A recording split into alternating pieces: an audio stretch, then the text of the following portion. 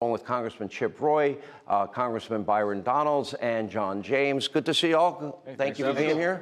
Great to be here. You played a big role. I gave you props last week on TV. I meant them. I know behind the scenes you tried to bridge the gap. You were successful. How hard was it? Well, look, beating the swamp is hard, and everybody here is committed to doing that. And sometimes you got to break a little glass. Sometimes a little temporary conflict is a good thing. The American people were drawn in last week. I was a hockey player. I'm used to dropping gloves and throwing down. Yeah.